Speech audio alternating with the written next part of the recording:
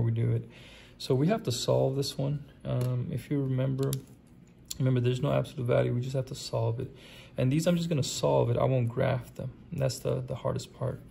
And you notice here's a negative, so you have to distribute that. And then when you do that, you're going to end up with negative x minus 3x minus 2. You see that? This negative has to distribute into that. And then when I distribute also this 2 here, you're going to get 2 minus 6x.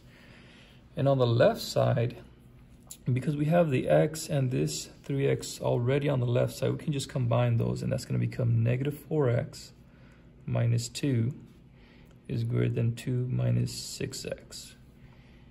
All right, and then what I like to do is I like to put my letters to the left, numbers to the right. So my variables, so I'm going to do plus 6x on both sides. That's going to give me 2x minus 2 is greater than 2.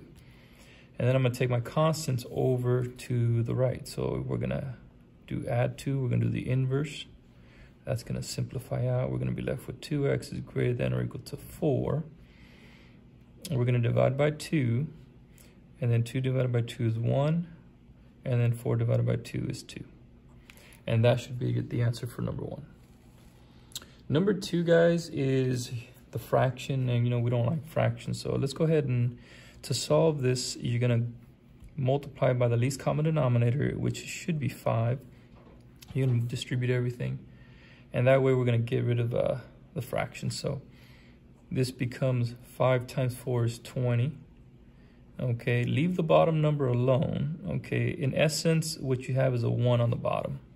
But we kind of take a little shortcut with that. So it's 5 times 4 on the top, 1 times 5 on the bottom. Okay, so we have x, 5 times 1 is 5. 5 times x is 5x. And then 5 times 2 is 10. So you notice how you distribute everything, every single thing here. Okay, and then 20 divided by 5, that's going to give you 4x minus 5. And then 5x plus 10. All right, and then now that's a lot easier to work with. And just like always, I like to put my variables on the left. So 5x, we're going to do minus 5x, just like that. 4 minus 5 is negative x, minus 5, and then plus 10. All right, now we're going to have plus 5, plus 5. That's going to simplify out, just right there. And now we're going to end up with negative x is greater than or equal to 10 plus 5 is 15. All right, and then we're not allowed to have that negative there, so we're going to divide by negative 1. Now remember, when you divide or you multiply by a negative, you got to reverse the sign. So this sign is going to switch, becomes a negative 15. And that's it. That's what should be your answer for number 2. Number 3, much the same as number 1. We got that negative, okay? And the reason I give you guys this problem is because a lot of times we forget to distribute that negative. But when we do, we should get 6 minus 3a plus 4 is less than negative 2. And this one's not too hard. But if you notice, you have the 6 and the 4, right? They're both on the left side. So 6 plus 4, that's going to give you 10. And then minus 3a is less than negative 2. All right, and then what happens? Well, same thing. I like to put my variables on the left, my constants on the right. 3a is already on the left, so I'm going to go ahead and do minus 10 on both sides. And that's going to give me negative 3a is less than negative 12. Again, we're going to divide by negative 3. Because we're dividing by a negative, right, we have to reverse that sign. And that's going to give me 4. And that's number 3. All right, guys? All right. Number 4. And remember, you can fast forward to any of these. Same thing. More of the same. We're going to go ahead and distribute this 3. Okay. And that's going to go ahead and give us 3x plus 2 is greater than 3x minus 15 minus 4x plus 1. And you notice I only distribute over here the x minus 5. Again, you see how the 3x and the 4x are on the same side? So we're going to do 3x minus 4x, and that's going to give me negative 1x. And then we have negative 15 plus 1. That's going to give me negative 14. So I can combine these because they're all already on the same side. On the left side, we have 3x plus 2. And the same thing, I want letters to the left, numbers to the right. So I'm going to do plus x on both sides. That's going to give me 4x plus 2 is greater than negative 14. Same thing, now I'm going to take the constants. You're going to do minus 2. And we're going to be left with 4x is greater than negative 16. Same thing now, we're going to divide by 4. Divide by 4. 4 divided by 4 is 1. Now be careful, okay? Are we dividing by a negative? No, we're dividing by a positive 4. Okay, so be careful. Even though I see that negative, that doesn't matter. You're still only dividing by a positive 4. So x is going to be greater than negative 4. And that's your answer. All right, number 5. Same thing, we're going to distribute here.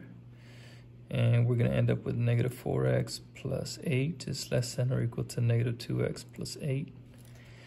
All right, so what happens here? Remember, letters to the left. All right, so I'm going to do plus 2x. All right, that's going to simplify out. So negative 4 plus 2, that's going to give me negative 2x plus 8. All right, and then what happens now? So now I'm going to take my constants, minus 8. That's going to simplify it. We're left with negative 2x is less than or equal to 0. And this is okay to have. 0 is an okay answer to get, okay?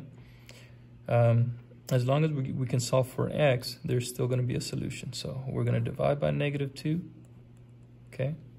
Now, again, ask yourself, am I dividing by a negative? Yes. So we're going to reverse the sign, okay? And 0 divided by any number is 0, okay? So that's the answer. Sometimes it gets kind of tricky. Students get confused with that one. But no, just 0 divided by any number is 0. All right, number 6 is about a level 3 question. This is a minus sign here, guys. I almost miswrote it. But remember, we want to get rid of that fraction. So we want to look at the bottom. You have a 2 and a 3. We want to use a common multiple of 2 and 3, which is going to be 6. You can use 6 over 1 if you'd like, but what we're going to do is we're going to distribute the 6 into all of these terms so that we can hopefully get rid of the fractions. So 6 times 3 is 18. 6 times 1 is 6. Now watch how I do this. 6 times 2x minus 1. I'm just going to put the 6 on the outside, because I know in the back of my head that these are going to simplify out. And then 6 over here as well times 3x plus 2 all over 3. So we're going to get 18x plus 6. 6 divided by 2 is 3. You see how I did this? That's why you don't want to distribute this.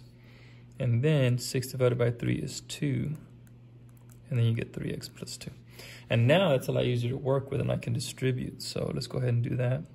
You're going to get 18x plus 6 is going to become 6x minus 3. And then over here, don't forget, you got to use that negative in front, okay?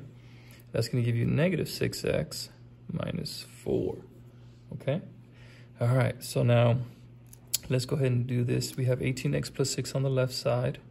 And on the right side, we have 6x minus 6x. So what happens with that? Well, that disappears. So you're just left with negative 3 and negative 4. And that's going to give you negative 7.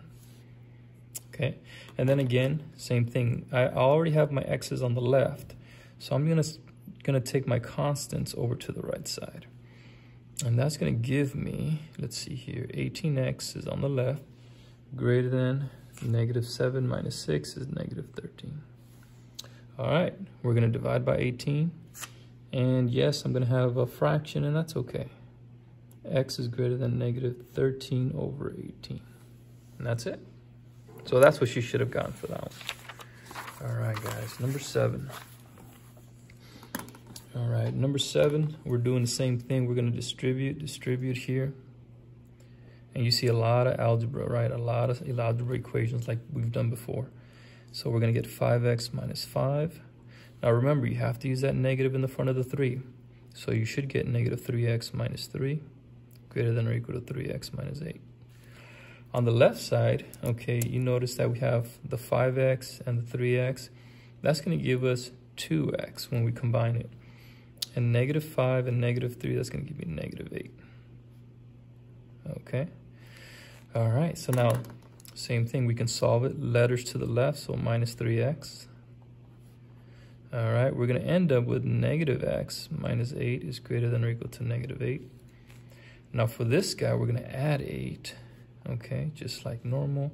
And then we're going to get negative x is greater than or equal to, oh, we get another 0. Okay, and that's okay. So let me rewrite that. We're going to divide by negative 1. Okay, and then we're going to get x is less than or equal to 0. Remember, we're dividing by negative, so we got to reverse it.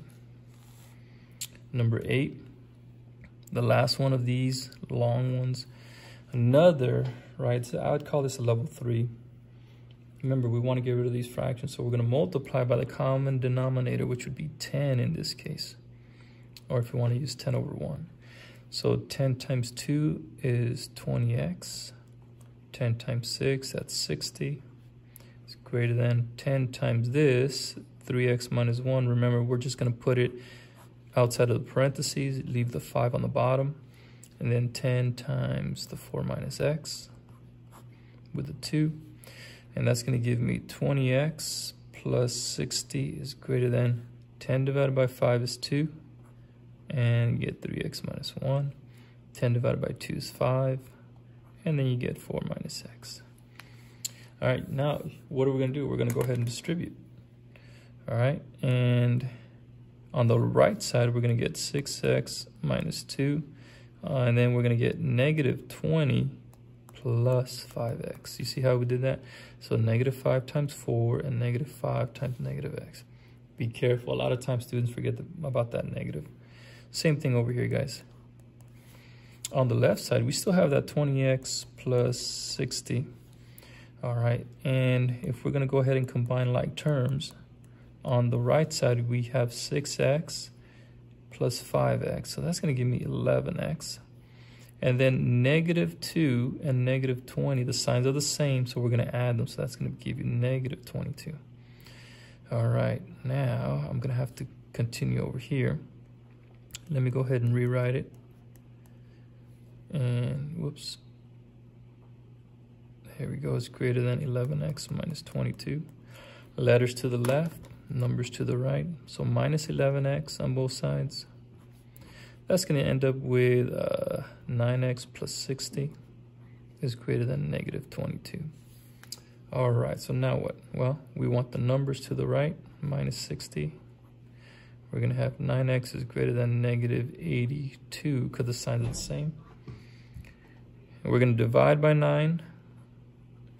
And x is going to be greater than negative 82 over 9. And that's okay to have. It's an improper fraction. That's okay. You can leave it like that. All right. I know these are kind of long, but it's important to learn how to do the algebra. The more we do it, the better we're going to get. All right, guys. So now number 9 is a compound inequality. These are the ones that have two inequalities in one.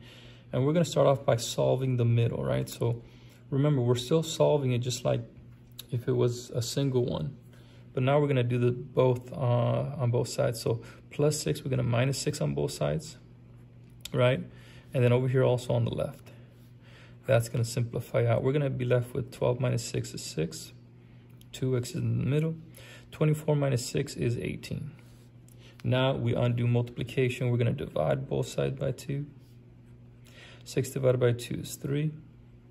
2 divided by 2 is 1. 18 divided by 2 is 9. And there you go. And that's it. So that was not too bad. This next one is a little bit tricky, number 10. All right, but let's go ahead and do it together. We're going to do the same thing. All right, we're going to add 4 to both sides.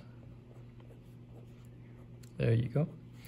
That's going to simplify out. On the left side, we're going to end up with negative 1 less than or equal to negative 2x less than or equal to 11. And then what do? Well, we're going to undo this part, but we have to divide by a negative 2, right? Now remember, what did we say when we divide by a negative number? The inequality has to reverse. So this is going to become 1/2, reverse it, Negative 2 divided by negative 2 is 1. Reverse this sign as well. And then negative 11 over 2. But remember, in mathematics, we're not allowed to write it like this. So we're going to switch it. We're going to write the negative 11 over 2 on the left and also switch our symbols. And then put the 1/2 on the right. And that's the correct way to write it. All right. For number 11, if you had trouble with that one, what